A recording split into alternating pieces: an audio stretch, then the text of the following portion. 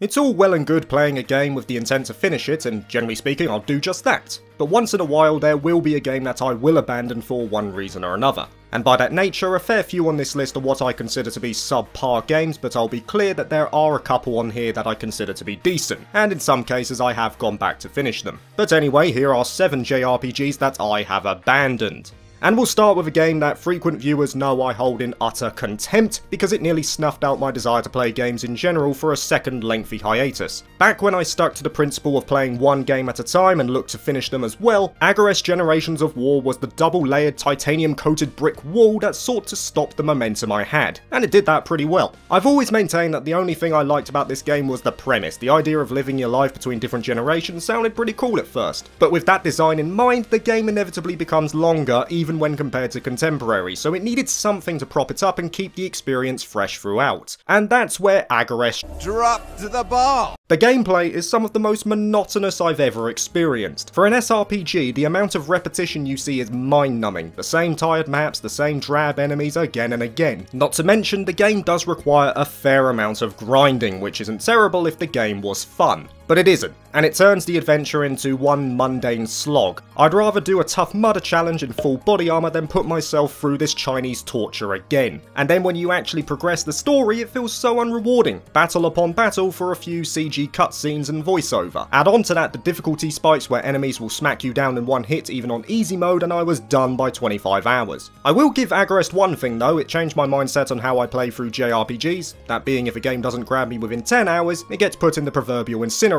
and is never played again. So thanks for that Agarest, but no thanks. Moving on now to a bit of Compile Hearts with Fairy Fencer F. Now even though this game didn't grab me either, I do at least concede I liked it more than Agarest. The opening for one is damn catchy. It's got a solid beat and is unashamedly flashy as befitting a game from this developer. Composer and Final Fantasy alumni Uematsu did a good job in this one to set the tone. And the initial moments were okay, I was on board of the game's overall direction and the gameplay loop of finding Furies that fed into progression was solid. But as it wore on, I just lost more and more interest until I abandoned it 15 hours in. There was just something I couldn't grasp with Fairy Fencer F. It just felt too clunky for me, not enough that it became outright unplayable, but I noticed it. And then there's the narrative side of the spectrum, where even though I think the pacing is decent and the premise is good, it's hampered by the tone of the writing that refuses to take any situation seriously. I get it, that happens in a fair amount of Compile Heart titles, most notably Neptunia, but this isn't Neptunia, this is Fairy Fencer. If you're going for a serious vibe, at least follow through in the writing. Now I do realise there is an enhanced remaster of this game called Advent Dark Force, which apparently added and fixed a lot of issues from the original, so maybe that will alleviate a few of the problems I had the first time around, but to be honest I have no intention of picking it up again anytime soon. However, one game that I do want to pick up again is Tales of Xillia. Put away your pitchforks, there are what I consider to be a few decent games on this list, and Tales of Xillia is one of them. If this game got a remaster or a port to a modern console, I'd pick it up immediately. My reasoning for not finishing this one all comes down to real-life commitments at that point in time. I was just starting my masters at this point, but believing I would attain the odd bit of downtime here and there, I asked my mate if I could borrow his PS3 since he had just purchased a PS4 after getting a job of his own. Enamoured with his new toy, he was happy to lend me the PS3 for a month along with Tales of Xillia, which had taken my attention in the past. And sure enough, while I was getting settled into my new life before the semester started, I found plenty of time to play and I was having a good time. I thought the combat was decent with new additions like linking, I liked the characters, especially Jude and Mila, and I thought the dual narrative was a good idea, but I never had the chance to see how it fully played out, so the judgment's out on that. When the semester started though, I was spending pretty much all my time at university, starting at 8 in the morning, returning at around 9 in the evening, and thus having no time for myself, especially early on. And what that meant is that leisurely activities like playing games were pushed to the side. Before I knew it, the month was up and I gave the console and game back to my mate, and that is it for my experience with Tales of Xillia, a game that I was enjoying but real life got in the way. And personally, I can't justify buying a PS3 for just one game. And since we're going over games that I am positive about, I think it's worth putting the other one here right now in Trails in the Sky First Chapter. What? You're a Trails fan and you never finished Sky First Chapter? Well, I have now, but when I first tried it, I actually dropped the game. And that was once again partially due to real life circumstances, having just finished my undergraduate degree and scouring around to find employment. However, though I did have more free moments as compared to my time doing my masters, Sky First Chapter in the early stages didn't grab me. There was nothing there in the opening moments that demanded my time or attention, and thus I left left it. Come 2018 though, I discovered Trails of Cold Steel, loved it, dug a bit deeper into the rabbit hole, and sure enough went back to Sky First Chapter to see how this long-reaching narrative begun. And yes, I adored it as I do pretty much all of the Trails games, but if it weren't for Trails of Cold Steel, there's a good chance that not only would I have never gone back to Sky First Chapter, but this channel wouldn't exist either. Now onto an ambitious project by the Saga team in 2008's Last Remnant. This was sort of a testing of the waters phase for Square as they incorporated a third-party engine, namely Unreal Engine 3, to make the Last Remnant a reality. And what we got was, well, this. Like Fairy Fencer F, my main issue with the Last Remnant at first was due to technical issues. I got it on Xbox 360 when it first released and it wasn't pretty. The actual performance of the game wasn't optimal to say the least. It wasn't just that though, the actual protagonist in Rush Sykes was also a letdown for me. He just didn't do anything that made him feel relatable. Bland design, stilted dialogue, you name it, he's a highlight for all the wrong reasons. And that's a shame because from what I remember, the Last Remnant had a really cool battle system. Instead of issuing direct input, you take on the role of a pseudo-commander, giving contextual-based commands that the squads act out, and over time those units will gradually improve with their own skills. What I really like though is that the outcome of battle is largely dependent on morale, which in of itself places heavy importance on how you position your squads. Flanking and surrounding units can have a notable impact on this element, which, like in real life, reflects the flow of eventual combat outcomes. Those with strong morale are more likely to wipe the opposing units out. It felt like mini Total War at times and it was executed quite well. Unfortunately, that alone wasn't enough to keep me engaged. For me, great gameplay is not an equal counterbalance for a bland narrative, cookie-cutter characters, and technical issues galore. To its credit though, Last Remnant does have a remaster on PS4 utilising Unreal Engine 4, which apparently followed on from the fixes introduced in the now absent PC version. But again, no desire to go back anytime soon.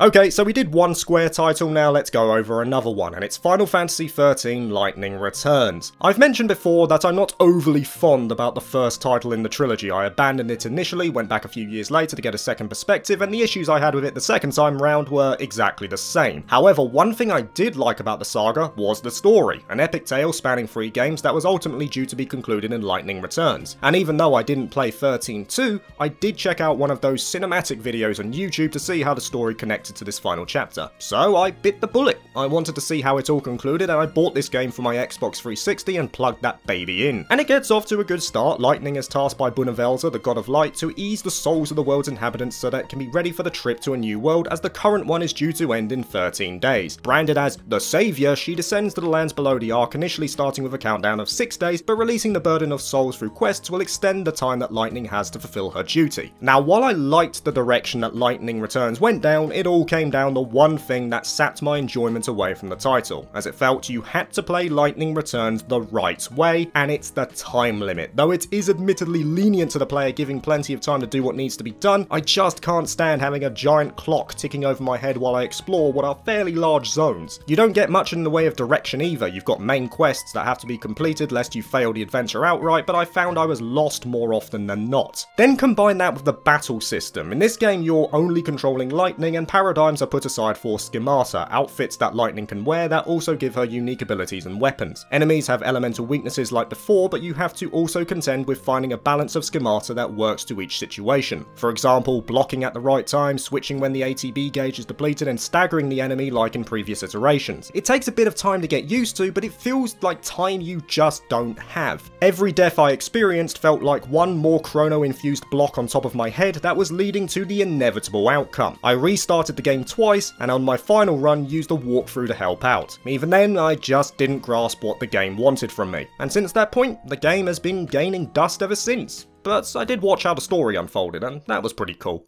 However, this last entry isn't cool. If I had to choose one game to never recommend to anyone, it would be Star Ocean Integrity and Faithlessness. Because I tell you, this game pretty much made me lose all faith within a 10-hour period. This just feels like a collection of decisions made by the Muppets and put into game form. When I picked up Integrity and Faithlessness, my only experience with Star Ocean was The Last Hope, which I liked a lot. And I'm confident that even if I played it again now, I'd still like it. Even with its flaws and certain characters that will remain unnamed.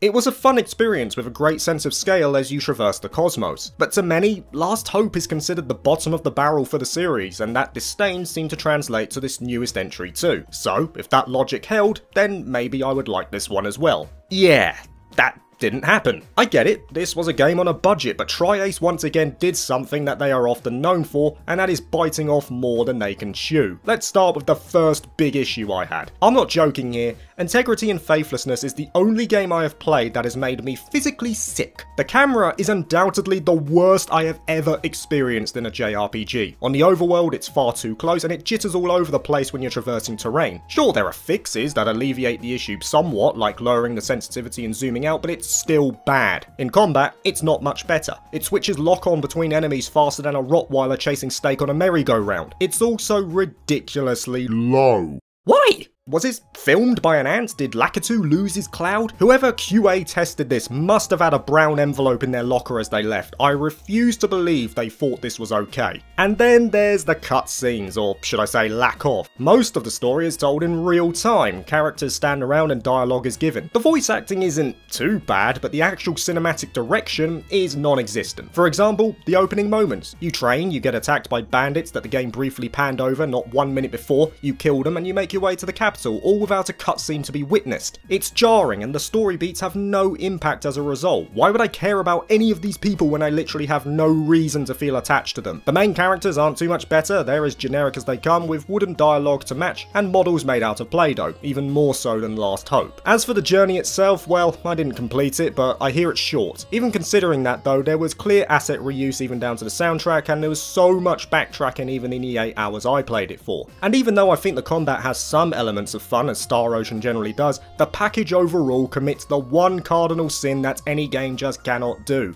It's boring. An absolute slog to play through. I dare say people in prison are forced to play this till they go insane. At least then it would have a use. There are just no redeeming factors in Integrity and Faithlessness. It's a bad game in its most primal form. It's got a bland story and characters, asset reuse, backtracking aplenty, terrible narrative presentation, and it also has the potential of making you chuck up your Sunday dinner. No thanks, never again.